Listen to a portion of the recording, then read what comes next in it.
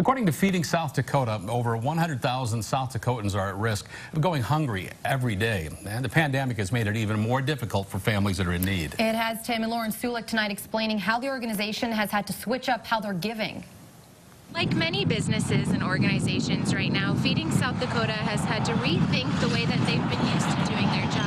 Since the middle of March, we've been in full emergency box packing and distribution mode.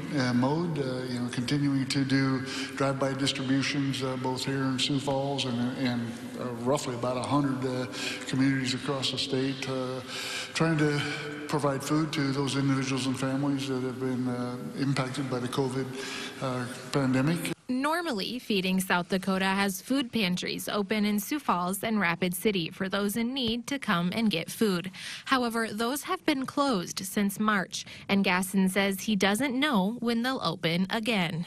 I think we realized that now is a good time just to leave our pantries closed and really shift our models to that of doing more neighborhood-style distributions. And so in the coming months, we'll be transitioning from what we're currently doing, which is a central distribution out of the old Fairway store here in Sioux Falls, and converting that into neighborhood distributions in multiple neighborhoods across the city in an effort to try to really take food to where hunger is instead of hunger always having had to come to us. The neighborhood distributions have already started in Rapid City.